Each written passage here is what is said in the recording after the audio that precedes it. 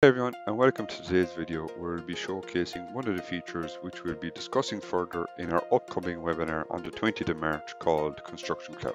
And in today's video we'll be looking specifically at the bridge function. This is first of all you browse down through the folder structure and you browse into the files that you want to send across. You select on those files and click on the three dots and select on share. From that you will then select on another project. You will give this a title. Then you will specify what project you want to specify that into. So I'm going to transfer this into this build project and I'm going to specify a specific folder which I want to send that into. So I select on that specific folder, I click share, and now those files have been transferred across into that other project.